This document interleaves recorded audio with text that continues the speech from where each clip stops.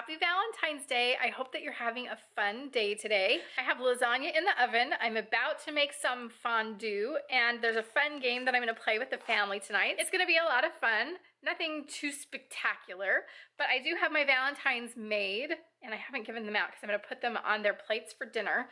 So I just made these little hearts, and they say, "You're mine."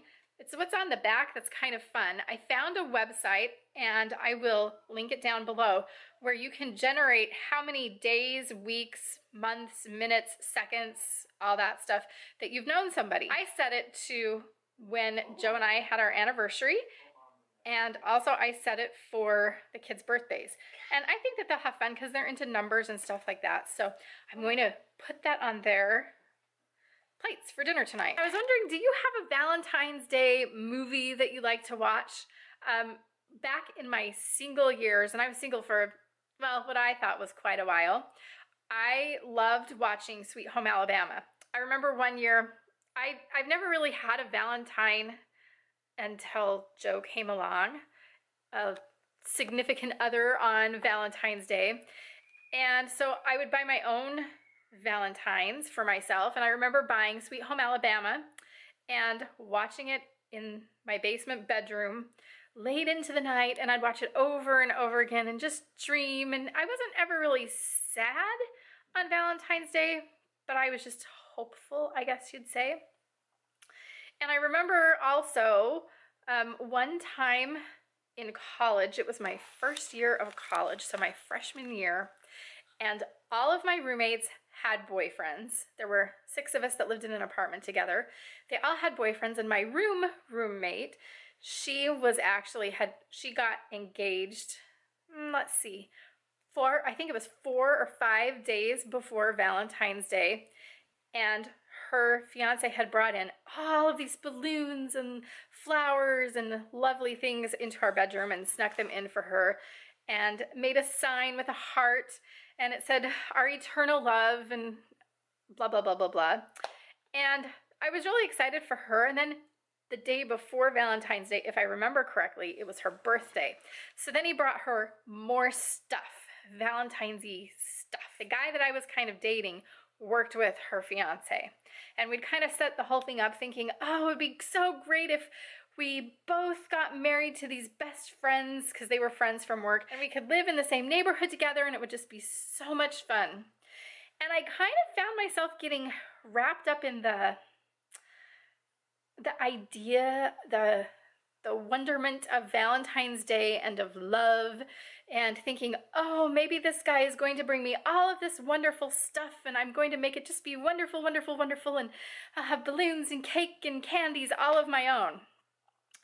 And so, because I was so set on this idea, having watched my roommate go through it in those days, I decided to do something a little drastic myself. So at that time in my life, I was taking a musical theater class, and I was learning a song called "I Get a Kick Out of You" from the musical Anything Goes.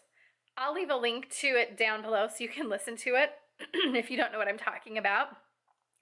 But I decided to put dance moves to it, and I decided that I was going to serenade this guy that I was sort of kind of dating on Valentine's Day, because I just knew that he was going to give me all of these great things like my roommate was getting from her fiance. So I had some guy friends come over, and I practiced I'd have them sit on a chair, and I performed this "I Get a Kick Out of You" song. I had this dance it was a great dance. I thought I was awesome. So Valentine's Day comes, and all these people had helped me practice this performance number, and they wanted to come and watch. But I wanted to make sure that I was gonna get a Valentine, and I was gonna feel loved from this guy that I'd kind of dated a little bit. My roommate's fiance actually took him to Walmart to get a card. And then it was arranged that he was going to come over at a specific time to deliver my Valentine to me, and then I was going to perform. So all these people were gathered in our apartment. He came, and he sat down in the chair. The music started playing, and I started doing my little singy thing. And, well, let me show you the picture. Make sure you look at this guy's face.